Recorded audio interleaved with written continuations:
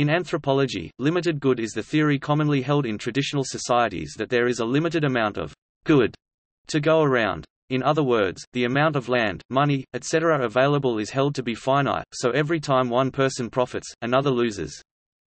Societies that subscribe to this philosophy tend to display strong levels of equality among members and to be strongly resistant to social change. The term was coined by George M. Foster in his 1965 article, Peasant Society and the Image of Limited Good, American Anthropologist. The concept has been described by Allen as the rural counterpart of the culture of poverty. The Mexican peasants in Tzintzuntzan, Michoacán Foster studied were seen by him to lack interest in new opportunities because of their perception of the world as a competitive game. This led to a high level of distrust and envy and fragile and constantly shifting patterns of alignment.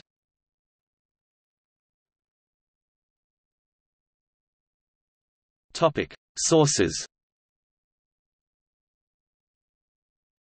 Foster, George M. 1965, Peasant Society and the Image of Limited Good, American Anthropologist New Series, Volume 67, No. 2, April, pp. 293–315.